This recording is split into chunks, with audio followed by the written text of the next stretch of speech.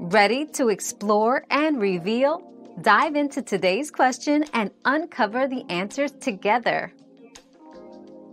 Yes, air quality can influence mood and potentially contribute to depression.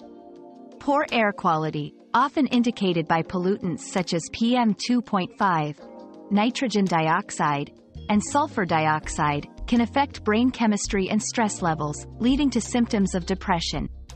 To combat this, improve indoor air quality by using air purifiers, maintaining good ventilation, and introducing indoor plants.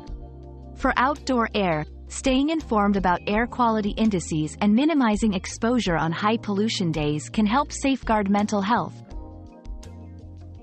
Another mystery solved, but many more await. Keep up with our daily discoveries by subscribing and turning on notifications.